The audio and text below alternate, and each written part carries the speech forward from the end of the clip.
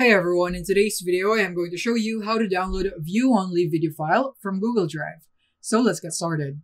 So now here we are in Google Drive, and from here we have our view-only file right here, which is my sample video a while ago. And from here, it's a view-only file because we don't have the download button here. So how we are going to download this is by going for the F12 key on our keyboard, just like that, and this would now open up.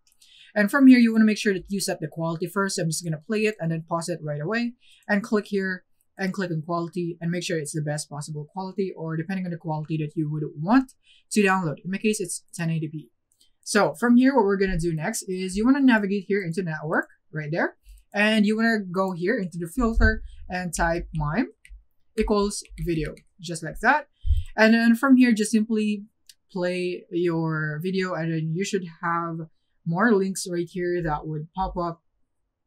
And what you would want to do is that you would want to select the link right here that has the biggest size. So you can see it right here in the size. So the biggest one is 1.6 megabytes. So what I'm going to do with that is that I'm going to right click here, click on copy and copy URL. And from here, open up a new tab and then just paste that. And then just go for find the word range. And then include the ampersand icon or the and icon right there. And then delete everything after that, just like that. And then after that, press and enter. And then you would now be able to download the video playback or the MP4 file of that and click on start download. And from here, just like that, you have now downloaded the MP4 file. And as you can see right here, it is now like this one. But the only problem with this is that it doesn't have any audio. So don't worry, we can just download this audio separately. So what we're gonna do is we're just gonna go here, go back in here, and replace video with audio. And then again, I just download the one that has the biggest size, which is this one, and then right click again, copy, and then copy URL.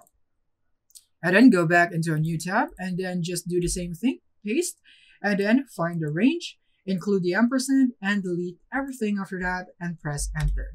And just like that, you will now be able to download the audio file. Click on start download right there. And now we have the audio file. So all you have to do now is basically just combine it together if you would want to. But if you want it separated, then it's already perfect. So yeah, this is basically it on how you can download the video or audio right here in Google Drive. And if you would want to combine it, you would need some editing, video editing tools. And then from there, you can just export it as one. So yeah, that is basically it on how you can do it right here on Google Drive. I hope this video helped you out. Thank you for watching.